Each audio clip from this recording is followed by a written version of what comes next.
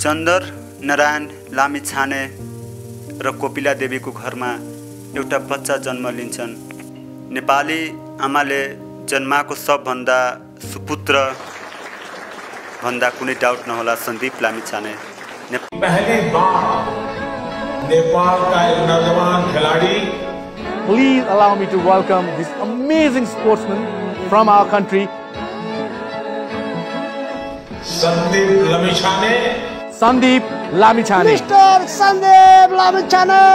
Lamichhane international खेलाडीहरूको जोसँग हाम्रो खेल्ने सपना हुन्छ। पार्थिव पटेल, कुणाल पाण्डे यस्तो धेरै विभिन्न खेलाडीहरू हुन्छ जसलाई हामी हेर्छौँ। त्यो खेलाडीलाई उहाँले आउट पनि गर्नुभएको छ, आउट मात्र गर्नुभएको छैन, राम्रो बलिङ पनि गर्नुभएको छ, सुरु ओभर ओपनिङ बलिङ पनि गर्नुभएको छ।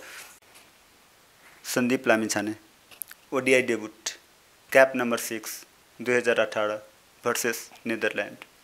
हजुरहरूले थाहा छ त्यो म्याच 1 अगस्तको दिन भएको थियो र 2 अगस्तको दिन उहाँको बर्थडे रहेको थियो। So that's day is a special day. उहाँको लागि खास बर्थडे एउटा गिफ्ट नि पाएको थियो। कति अचम्मको कुरा छ, एउटा खेलाडीलाई बाटोमा भेटाइन्छ। नेपालको कोच पुबुदु दशनाइके वसन्त रेग्मीको वेडिङमा बुटवल जाँदै गरेको बेलामा हाम्रो नेपाली क्रिकेटर सुपरस्टार सन्दीप लामिछानेलाई चितवनको एउटा राजु खड्काको क्रिकेट ट्रेनिङ सेन्टरमा 14 वर्षको बच्चाले बलिङ गरिरहेको देख्दाखेरि उहाँ इम्प्रेस हुनुभयो र त्यसपछि अन्डर 19 को क्याम्पमा पनि बोलाउनु भयो उहाँलाई। र अन्डर 19 को क्याम्पमा बोलाइसकेपछि जसरी उहाँले पर्फर्मेन्स दिनुभयो, अन्डर 19 वर्ल्ड कपमा ह्याट्रिक पनि लिनुभयो, आयरल्यान्डसँग 5 विकेट लिनुभएको थियो, ह्याट्रिक पनि लिनुभएको थियो। त्यसपछि उहाँको लाइफमा अचम्मको कुरा मतलब हुन्छ, एउटा मान्छे सानो 14 वर्षको स्याङ्जामा जन्मेको चितवनमा आएर क्रिकेट खेल्छ। उहाँको बुवा आमा इन्डियामा बस्नुहुन्छ, इन्डियामा बसेर नै उहाँ धेरै क्रिकेट सिक्नुभयो र त्यसपछि अचानक नेपालमा आउँछ। नेपालमा आउँछ, राम्रो खेल्छ र at the age of 21 captain बन्छ, फेरि जेल जान्छ, फेरि बाहिर आउँछ। धेरै किसिमको मतलब डाइरेक्ट क्याप्टेनबाट एउटा खेलाडी कन्ट्र्याक्ट भन्दा बाहिर पनि जान्छ र यो उहाँको लाइफको हाइलाइट हो।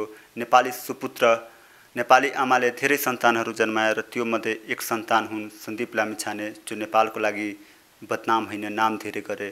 बदनाम पनि थोरै भयो उहाँको कारणले, तर नाम धेरै भयो किनभने सन्दीप लामिछानेले नेपाली क्रिकेटको लागि, नेपाली आमाको लागि जसरी भीमसेन थापाले, बलभद्र कुँवर, पृथ्वीनारायण शाह, महेन्द्र ती गरेका छन्, नेपालको नाम एउटा गोर्खालीहरूले नेपाल एउटा उचाइ मेन्टेन गरेका छन्, त्यो चाहिँ सन्दीप लामिछानेले त्यसलाई छन् अलिकति बढाउने काम गर्यो। सन्दीप लामिछाने जसरी नेपाली क्रिकेटको I think one of the finest cricketer हो, I think legend बन्नुपर्छ after Paras Khadka. Paras Khadka at the उहाँको मतलब इरामा उहाँ बेटर हुनुहुन्थ्यो, तर सन्दीप लामिछानेले 44 T20 मा 85 विकेट रहेको छ, 85। अहिलेसम्म नेपालको लागि इतिहासमा हाइएस्ट विकेट टेकर उहाँ नै हुनुहुन्छ, T20 मा होस् चाहे ओडिआई मा होस्। क्याप्टेन उहाँले क्याप्टेन बनाएको थियो, हजुरहरूले थाहा छ 2021 मा ज्ञानेन्द्र मल्लको जुन विवाद थियो एउटा क्यानसँग, त्यसपछि क्याप्टेन सन्दीप लामिछाने भएको थियो। तर खास के कुरा रह्यो भन्दाखेरि विवादपछि बन्यो क्याप्टेन, विवादकै कारण चाहिँ ओडिआईमा वर्ल्ड रेकर्ड रहेको छ 100 विकेट जम्मा 44 म्याचेसमा, अन्त पनि क्याप्टेनबाट हटाइएको थियो। उहाँको फेभरेट खेलाडी Shane Warne, Australian leg spinner Shane Warne हुनुहुन्छ भने एज अ ब्याटिङमा सचिन तेन्दुलकर उहाँको आइडल छ। त्यसपछि उहाँलाई गीत गाउने, हजुरहरूले थाहा छ सन्दीप लामिछानेलाई गीत गाउन कतिको मनपर्छ। सिङ्गर्स लिस्ट ए डेब्युट 2016 मा नामिबियाको खिलाफ गर्नुभएको थियो र खास उहाँलाई त्यही सिरिजमा लिस्ट ए डेब्युटमा जसरी थियो एउटा खेलाडी स्कट एमसी किन हङकङको T20 लिग खेल्नको लागि बोलाइएको थियो, किनभने उहाँको पर्फर्मेन्स नेपालमा हेर्दाखेरि बेटर थियो। सो उहाँलाई चाहिँ नाम याद गर्नुहोला, स्कट एमसी किन हङकङको T20 लिग खेल्नलाई बोलाएको थियो। त्यहाँ चाहिँ उहाँको भेट भयो माइकल क्लार्कसँग र माइकल क्लार्कले लिखित पेपर नै पठाएको थियो उहाँको लागि, किनभने आउनुस् समर त्यहाँ म्याच खेल्नको लागि अस्ट्रेलियामा। त्यसपछि एउटा जुन छ rise of the Sandeep Lamichhane and the rest is history, हजुरहरूले थाहा छ। So once again happy birthday to the Nepali legend leg spinner Sandeep Lamichhane र उहाँ अझै नै राम्रो पर्फर्मेन्स गर्दै जाउन्, अझै रेकर्ड 150 विकेट पनि चाँडै ल्याउन् भन्ने हामी चाहन्छौँ। ओडिआईमा जसरी 100 विकेट 44 म्याचमा उहाँको रेकर्ड छ, सो ओभरअल हेर्दाखेरि Sandeep Lamichhane should be the superstar, he is already superstar. तर नेपाल क्रिकेटमा उहाँले जुन योगदान गर्नुभएको छ त्यो योगदानलाई हामीले मतलब कहिले पनि भुल्न सक्दैनौँ र Sandeep लामिछानेले once again thank you very much for giving us that memories and please do continue this. Thank you. कसलाई थाहा थियो र चन्द्र लामिछानेको र कोपिला देवीको यो सन्तानले नेपाली क्रिकेटको लागि, नेपाली आमाको लागि पछि गएर यस्तो नाम गर्नेछ। तर उहाँले जुन गर्नुभएको छ नेपाली क्रिकेटको लागि, नेपाली आमाको लागि जति चिनाएको छ दुनियाँमा, he just prove that Nepal is a independent country. World record रहेको छ 100 विकेट जम्मा 44 म्याचेसमा र अहिले उहाँको 110 विकेट रहेको छ 48 म्याचेसमा।